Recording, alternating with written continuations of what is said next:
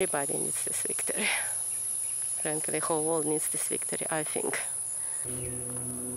War in Ukraine is personal for an artist on the North Shore. She moved to the U.S. from Ukraine 30 years ago, and since Russia invaded in February, she's watched as things keep getting worse for the loved ones she left behind.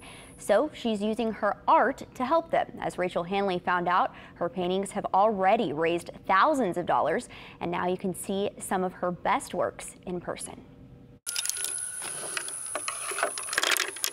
For Oksana Fogg, the last 4 months have been agony. Since the war started, I would say I understand what this heartache means. I never felt that before.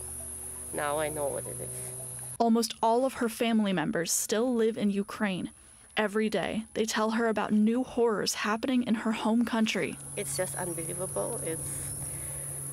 I can't describe.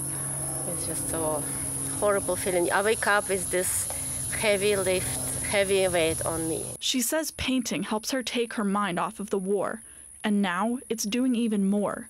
Oksana is selling her art and sending every cent she makes to family, friends, and even strangers in Ukraine. The money goes quickly. It's always somebody waiting. You know, I'm serious. It's like now several families, I already promised them I should be getting money soon. Her paintings brought in more than $5,000 at an auction last month. Now, Oksana's art is being featured again in a month-long gallery show. It's at the Old Town Arts Center in Slidell. Without help, our country would be already taken, I'm sure, So I'm really happy.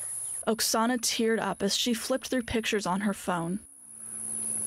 That's my family, village, happy times.